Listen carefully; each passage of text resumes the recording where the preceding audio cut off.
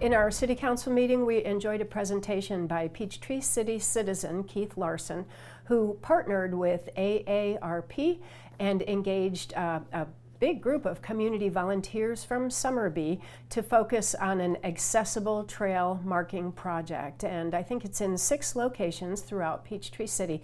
They have now placed special markers to mark accessible paths, so those who need it know where they can go, and they have a lot of options on our paths. So in our City Council meeting, we approved, I think it was $387,000 for a SWAT vehicle for our Peachtree City Police Department. This item was on the SPLOST list that our voters approved in March of 2023. It is very much needed. Now our police department will be equipped with what they need when they need it in the case of extreme emergencies.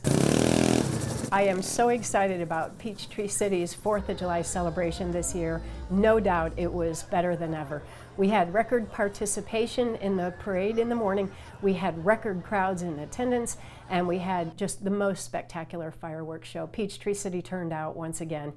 I think everybody involved showed a tremendous sense of community pride. We have a few awards that we gave out at our City Council meeting, and I have to read this, but I definitely want to call out everybody by name. The Grand Marshal Trophy went to A Better Way. The Mayor's Trophy went to the Peachtree City School of Dance. The Most Creative went to the Flying Squirrel, a brand new business in Peachtree City. Most Patriotic went to the Peachtree City Water and Sewer Authority. First place golf cart went to Brian Cole. Second place golf cart went to Yasuhisa Matsushita. And third place golf cart went to Board and Brush. Congratulations to everybody. It was a great effort.